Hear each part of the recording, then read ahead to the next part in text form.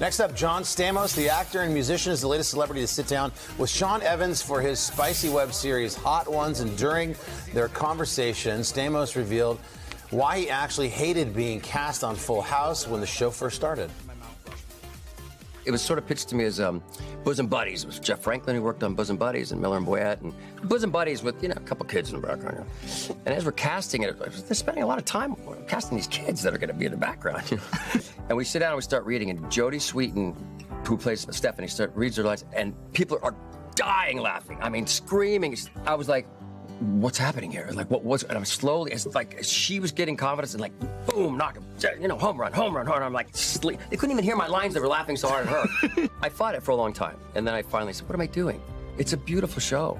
We built with sweetness and kindness. The show, there was no central character on that show, is what I realized. The central character was love. Wow. That's a great breakdown of that show. I never thought about it like that. Yep. That's funny how that was. He thought it was going to be like Bosom Buddies. Of course, it goes on for 250 episodes after that, between the original show and the reboot, Fuller House. Hey, thanks for watching. Don't miss the Today Show every weekday at 11 a.m. Eastern, 8 Pacific on our streaming channel, Today All Day. To watch, head to today.com/allday or click the link right here.